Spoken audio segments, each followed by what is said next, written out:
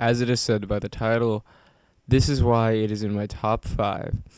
So of course I'm not going to point out any negatives, but what I feel helped get it on this list. Thank you. Where do I begin? This game does everything right, from the sound to the story.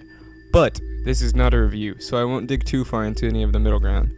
This game's story is nothing too far off from the norm, but it manages to get you interested in the characters, not to mention the lot of them that there is. You want to find out if they betray you or if they help you, if they die or not. It's not the actual story that intrigues you, but the characters in the story, such as Voss and yourself, Jason Brody. The game pulls up some emotions and makes you think about what would you do if you and your loved ones were kidnapped. And, well, I'm not going to dive too far into this story, but you get it. Story is not the only reason why this is a Game of the Year qualifier. The soundtrack is amazing and helps with thought-provoking story tremendously by making bigger parts of the story more memorable, especially during the one of 2 endings that the game features.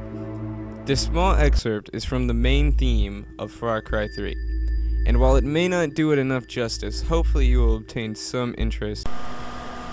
Please adjust your volume accordingly. Thank you.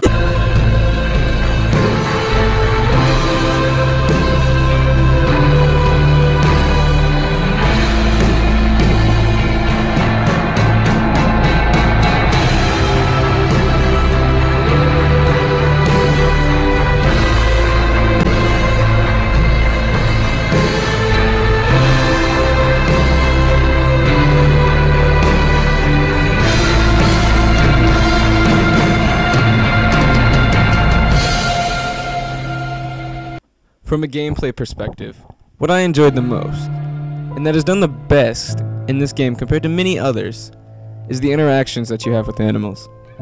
You will feel fear being in any water in this game. Why, you may ask?